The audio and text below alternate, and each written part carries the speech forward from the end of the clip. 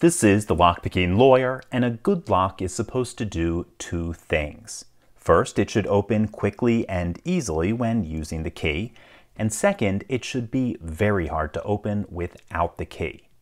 Usually, locks meet the first requirement and fail the second. This lock, however, sent by Alan in Oregon, seems to fail both. It's a Curt brand trailer coupler lock, and Alan's note says it just stopped working, like he was using the wrong key. He decided to cut it off and send it to me. Now normally these are embarrassingly easy to open.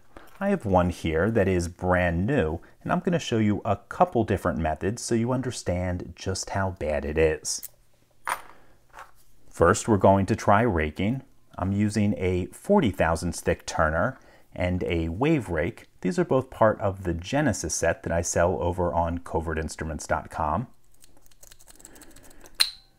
And after just a second or two, we pop that open. Let's do that one more time so you can see it was not a fluke.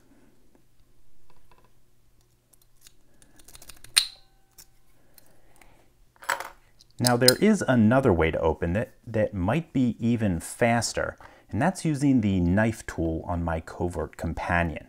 Going to jam it all the way to the back of the keyway and press firmly, and then lever the locking lug down.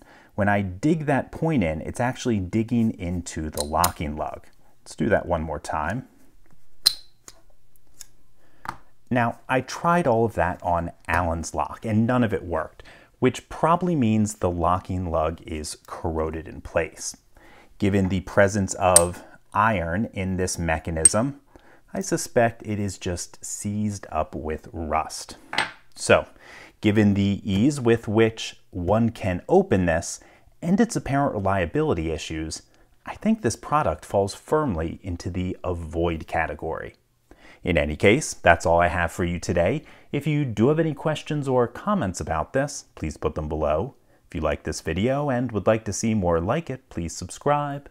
And as always, have a nice day. Thank you.